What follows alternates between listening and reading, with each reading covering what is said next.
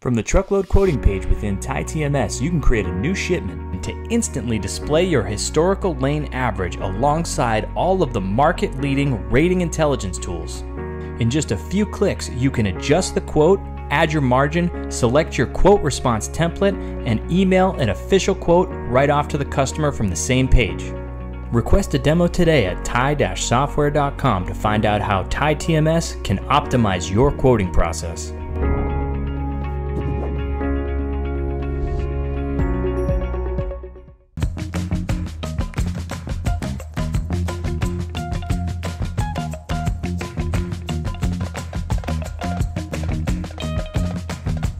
Welcome back to another edition of Check Call. Today we're covering Ryder's approach to a freight brokerage. Don't forget to subscribe to Check Call the newsletter on FreightWaves.com if you have not already. Before we dive into our guest interview, there is some news in the world that you should check out. Target is opening distribution centers in the Houston and Fort Worth areas, aiming to speed up online orders to customers in spite of their continued growth. The company did not provide any further information about these new facilities, but a report from the Houston Chronicle said that the distribution hubs include a 1.2 million square foot facility at the Beltway 66 Logistic Park in Southeast Houston and a 1.4 million square foot facility at Generation Park northeast of the city. John Mulligan's Target Executive Vice President and COO said the company plans to open 6 extra sortation centers in the next few years, including 2 this year. Earlier this month, they announced the expansion of the sortation network to more than 15 facilities by the end of 2026, Mulligan had said during a press conference. These facilities have transformed how we move inventory with speed and precision to guest doorsteps. This week's sonar chart of the show is our flatbed outbound tender rejection index. The 100 days of summer is only a few weeks away, and with that comes a rise in flatbed loads. Homeowners begin to get houses ready for the summer, construction season begins, and produce has to move. All the extra demand for flatbed loads would normally push up spot freight for existing flatbed shippers, but seeing as how rejections are at the second lowest rate for the last 6 months, it seems that spring has not sprung in the increase in rates, which is fantastic for those shippers still looking to lock in some spring and summer contracted freight work. Rejections are the early indicator for spot rates. When they fall, rates fall, and vice versa. Outbound tender lead times have dropped to 2 days for flatbed loads. Locking in contracted rates now would be the smartest idea to continue to optimize operations and implement any cost-saving measures. Today we are joined by Dave Stone, Senior Director of Transportation Management, and Victoria Tommy, Account Executive at Parade. Welcome to the show, guys. Thanks for having us. So before we dive too far into everything, let's get some background on you guys and kind of how you got started at Ryder and Parade respectively. So David, why don't we start with you first? Yeah, absolutely. So I started at Ryder back in 2020. I joined during the pandemic and came in to really lead the brokerage from the standpoint of growth and what could the brokerage really become. Now, we didn't know that the pandemic was going to hit so hard in 2020. So it's been a fun 3+ years of doing this. But couldn't be more excited and couldn't be more proud of really what we've built in a short period of time here at Ryder. I think that not knowing what the pandemic was going to hold might be the biggest understatement of all of 2020. But Victoria, how about you? How did you get started at Parade? Absolutely. So like you said, Victoria Tommy, I'm the account executive here at Parade. I've been in the freight industry for 12.5 years. I got my start in LTL transportation, and then about 6 years ago, I made the jump over to freight technology, but I've been with Parade for about a year now, and I joined them because of their ability to really streamline and consolidate a lot of the brokerage's operations, processes that they have, as well as their tech stack. They're doing all of this while giving the ability to win more loads, as well as build better carrier relationships. So that's what made me make the jump over to Parade. I like it. As a former LTL person myself as well, I find that a lot of the people that are in LTL just kind of flock towards some of those process improvements, those optimizations, just because it's something that, honestly, the LTL world could use a little bit of. I can understand that. I lived on an AS400 for 8 years. Hey, that is a very underrated skill to have, to basically be able to navigate an entire computer just using your keys without a mouse. It's a good skill to have. I'm not going to lie. But moving away from AS400 and some outdated technology, so Victoria, why don't you kind of hit us with, you kind of already introduced Parade, but why is it such an important addition to the Ryder freight brokerage? Parade, really, we're turning the heads of many. And as of today, we have a lot of brokerages that are utilizing our services, and we work with a lot of the big names in the industry. But with that being said, Parade, we are the leading capacity management platform out there. You might be wondering what capacity management is, and that's simply being able to digitally source and secure capacity at the right time for every single load. But I'll quickly give you a framework of what Parade is. So imagine the second that a load comes into the TMS, Parade is already in the background, and we're automatically going through all the data signals that we track through multiple locations and platforms, and we're matching the best qualified carrier to every one of your loads. But while we're matching the carrier to your loads, we don't stop there. We're pushing these loads out simultaneously to those matched carriers, and we're presenting them the load offers and giving them the convenience to digitally transact, whether that be through quoting or through booking. But there's a couple of great things that happen when you implement a successful capacity management solution like Parade. The first being that you're going to increase the number of trusted carriers that you're working with. So this means less risks, less chances for double brokering, less one and done carriers, less issues, and better margins. But you'll also see an increase in your data enrichment. So if you have a lot of reps, a lot of offices, a lot of branches, this is for you. This is going to increase the data flow, meaning that you're no longer going to lose out on a load opportunity because someone else had capacity in your office and you didn't know about it. This is also going to help develop better carrier relationships. It's going to increase carrier reuse.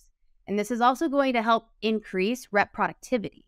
What we've seen is that when implementing Parade, it reduces the amount of time spent in a rep's day-to-day operation. In a weekly time frame, they're saving about 10 to 15 hours, which gives your reps more time to take on tougher loads. It gives them more time to take on more shippers, develop better relationships, et cetera, et cetera.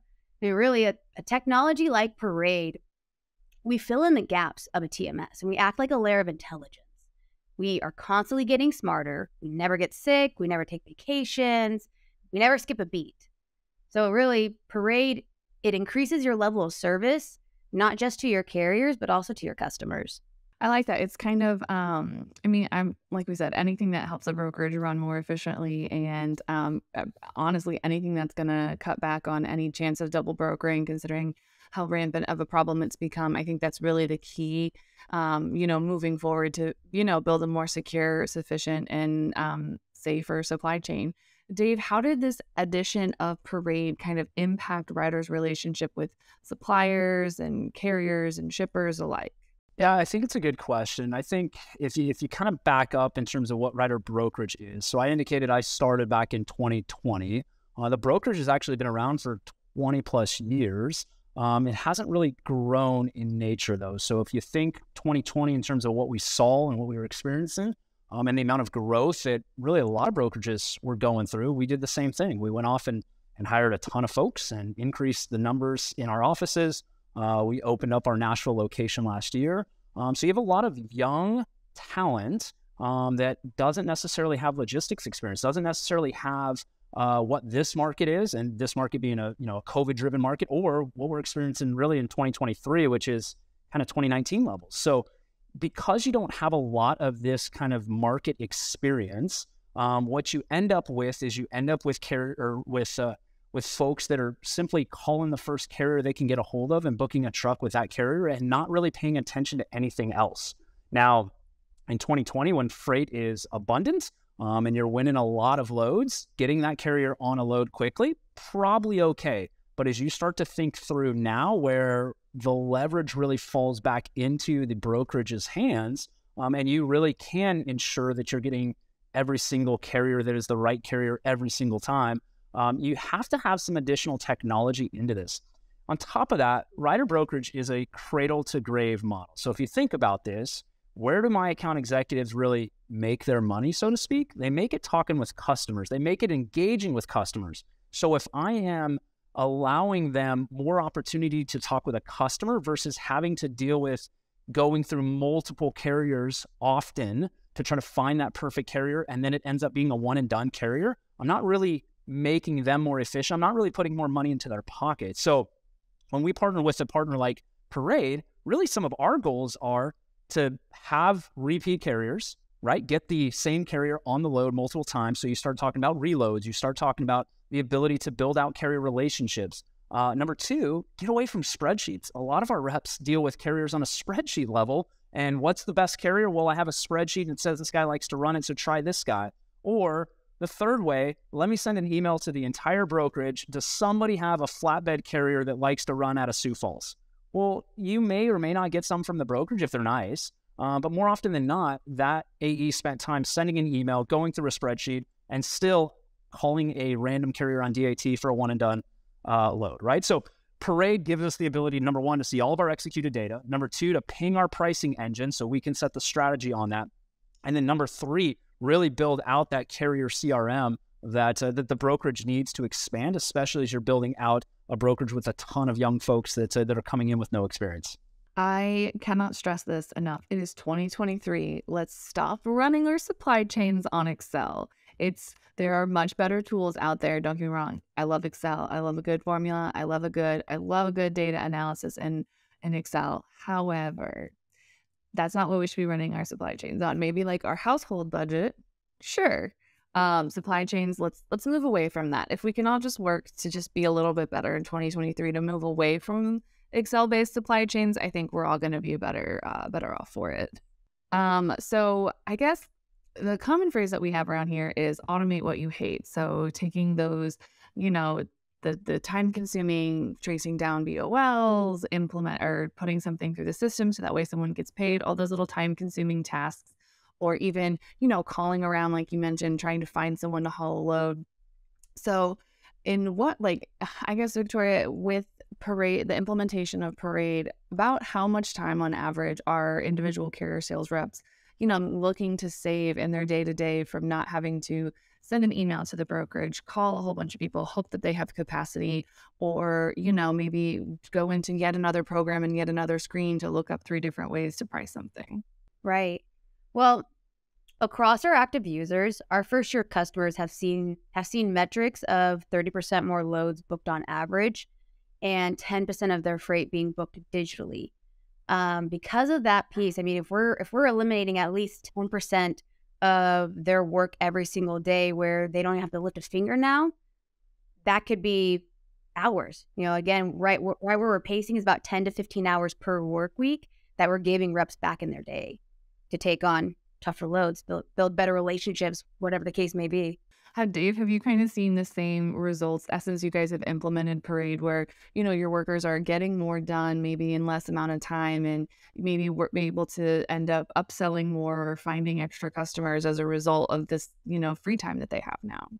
Yeah, absolutely. And I think you hit it on the head there, right? I mean, my reps, because they own the life of the load, I need them to quickly move out of the carrier side and quickly move into the customer side. It's, in order for us to continue to grow our business. And I mean, brokerage isn't rocket science in terms of how do you grow it. You add carriers and you add customers, and you put those two together and you win, right? Now there's obviously more to it, but I need our ability to continue to add customers. And so when you add something like Parade, even for the sheer fact that I can see executed data, because Parade really sits on top of the TMS, right? And I think Victoria hit it perfectly when she says it's not the replacement for the TMS, it's in addition to the TMS. And I think when you have that one-stop shop for a rep that they can identify very specifically what did this lane run for previously and what was the price, and now I can ping my pricing engine and say, okay, what is the price that should be on this lane? Am I winning or losing on this lane?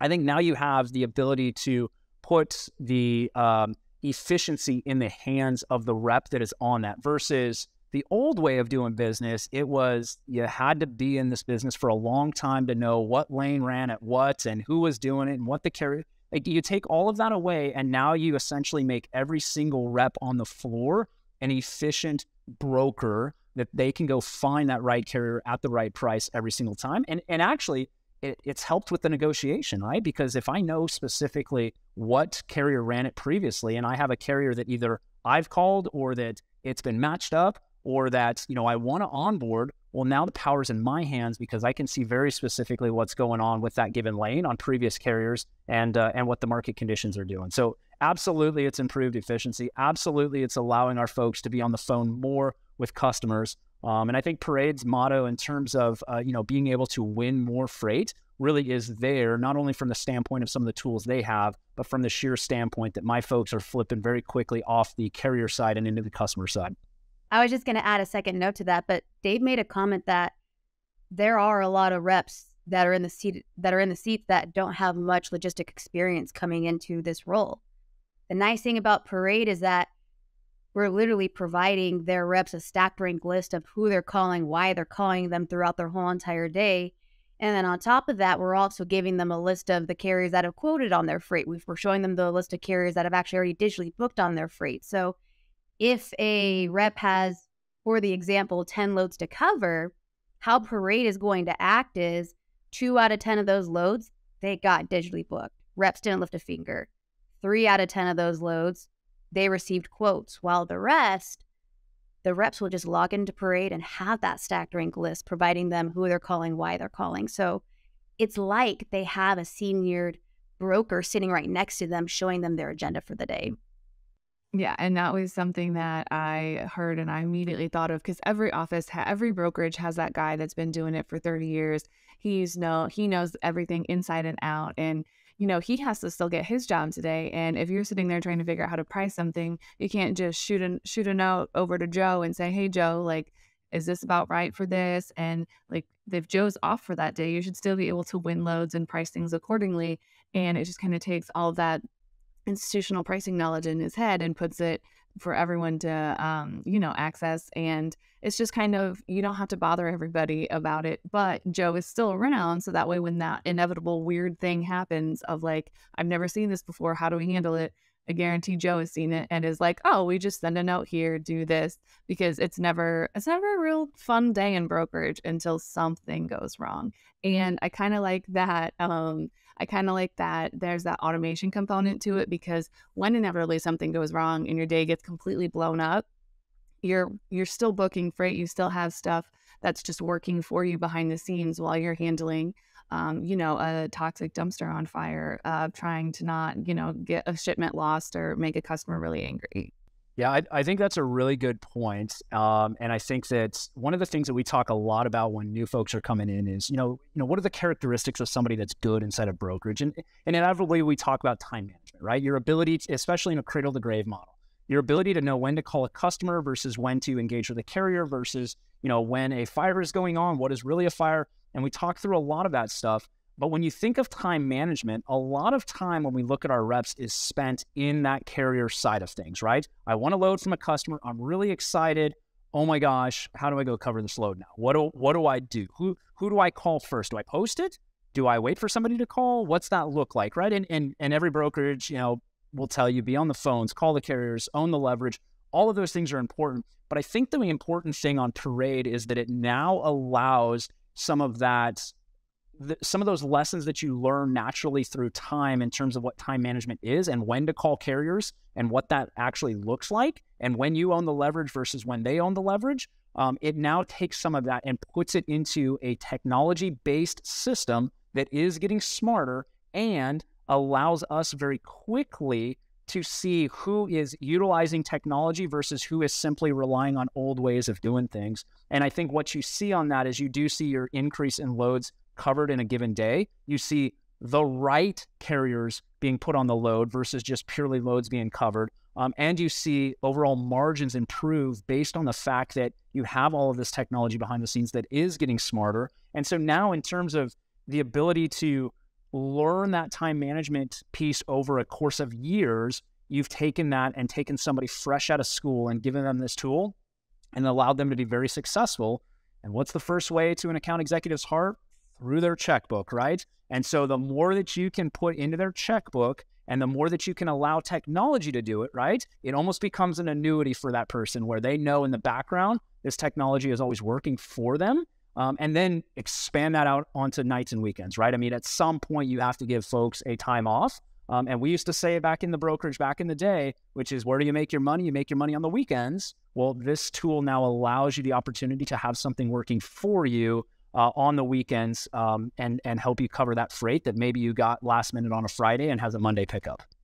Absolutely. I think it's one of those, it's kind of that, to me, it would almost become a game of like, how much can I have Parade work for me? Or how can I have this software work for me without me actually having to do that much? Because if I can offload half my workload to just Parade running it, and maybe I just review a few quotes, or, just kind of not really be super hands-on with half of the workload that I have for that day, then I suddenly have a better work-life balance where I'm not pulling 14-hour days. I can just have that software working for me. And I think that's truly that's almost like immeasurable, that value that it brings. And I think you said it well earlier when you made that Joe example. But, if we want to automate the low-hanging fruit, we want to automate the tedious manual tasks that are taking reps 2 minutes here, 2 minutes there, and we want to eliminate that. And this way, being a brokerage, it's an art and a science. If we can eliminate some of the science piece, we want you to be able to focus on the art piece, and that's developing those relationships, taking on more shippers, whatever the case may be. A brokerage as an art form. I think I like that. I think that should be the trend for 2023 is, how can your brokerage make its own kind of art? I like it. So we are running out of time today, but there's a question that everyone that comes on the show has to answer, and you two are no exception. So, Dave, we'll start with you. Is a hot dog a sandwich? Super philosophical question. I don't know. I think I have to answer it with additional questions. I would say that a sandwich would include bread. So by definition, is a hamburger a sandwich? And that's tough. I think I'm going to have to go with yes, for the sheer one piece. It has bread. Anything with bread equals sandwich. And it doesn't matter if it's a Subway sandwich or if it's a hot dog, it's a sandwich. So let's go with that for final answer. Okay, I like it. Victoria, what about you? Is a hot dog a sandwich? I'm going to go with no. And my reasoning is that a sandwich has 2 pieces of bread, and a hot dog has 1, because it's a bun. I'm also a team it's not a sandwich, because again, when you go to like a deli to get a sandwich, you don't see hot dogs and hamburgers on the menu. You just see maybe some good cold cuts. Every once in a while, I might get crazy and have like chicken tenders on a sandwich, but for the most part, it's not a thing. I think I just heard my new business proposition. I'm opening a deli with hot dogs. I got it. That's it. So it starts. I think as long as you don't try to open or expand to the city of Chicago, you might be all right. They have some very strong feelings about their hot dogs there. All right. Well, thank you so much for coming on the show. Dave, if anyone wants to reach out about the Ryder brokerage or, the new hot dog deli shop, where can they find you outside the show? Yeah, absolutely. So I'm on LinkedIn. Please ping me there. Otherwise, my Ryder email is just dkstone@ryder.com. Feel free to ping me, engage with me. Love to talk to you about it. Awesome. And Victoria, if anyone wants to slide into those DMs about Parade or your take on hot dogs and sandwiches, where can they find you outside the show? Absolutely. You can find me on LinkedIn at Victoria Tommy. And then also my email is just victoria@parade.ai. So love to connect. Awesome. You guys heard it here first. We have a split hot dog as a sandwich decision. But ultimately 2 people that are very knowledgeable in the brokerage space and are more than happy to lend an ear, give a suggestion anywhere you need it. Thank you guys so much for coming on the show. Thanks, guys. Thank you. Find Check Call the Podcast anywhere you get your podcasts, such as Apple Podcasts and Spotify. Don't forget to check out all the other incredible FreightWaves podcasts, such as Point of Sale and Great Quarter Gals. Don't forget to subscribe to the newsletter on FreightWaves.com/checkcall. See you on the internet.